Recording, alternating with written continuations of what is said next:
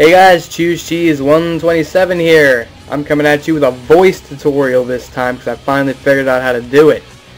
That aside, I'm going to teach you how to make a lightning effect in Photoshop, a realistic looking bolt of lightning.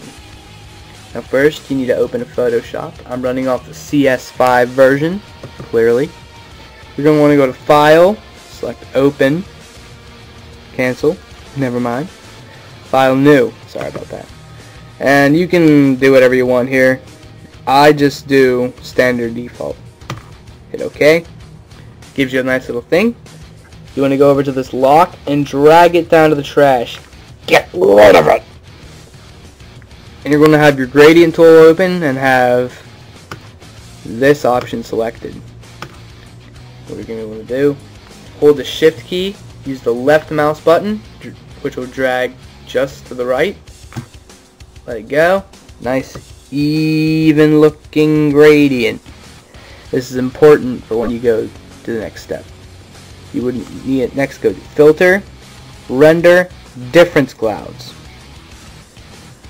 And there you see a nice black zigzag that's looking close to what we want.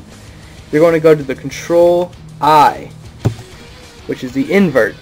And there you can see it looks like a flash of lightning, but we're not done yet. Not even close. Next you want to go to Layer, or I'm sorry, Image rather, Adjustments, and Levels. Now you can use these knobs to sort of get your lightning in the field of view that you want.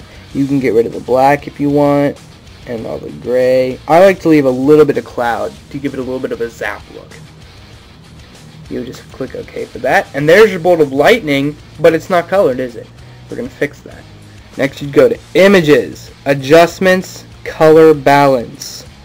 This is very nice. Now you can change it to any color you want. I'm going to go with the classic lightning look and put some blue in there. Maybe a little bit less blue. There we go. Now for the highlights, to make it look even more zappy, add a little more blue because I like blue. And there you go. Now as you can see, that looks like a pretty good bolt of lightning.